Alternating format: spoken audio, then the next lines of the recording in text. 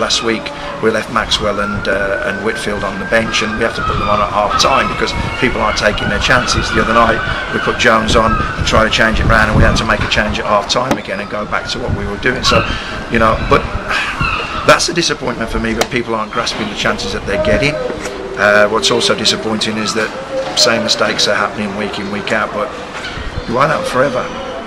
These boys are absolutely on borrowed time, and the supporters need to know that nobody's conning anybody.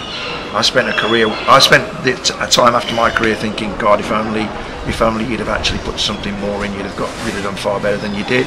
So they're not going to con a Connor. I know who's putting it in and who's not, and so we'll sort that out. But at the moment we're not in a position to make sweeping changes, because when we do bring people in, they're not having the effect on the game.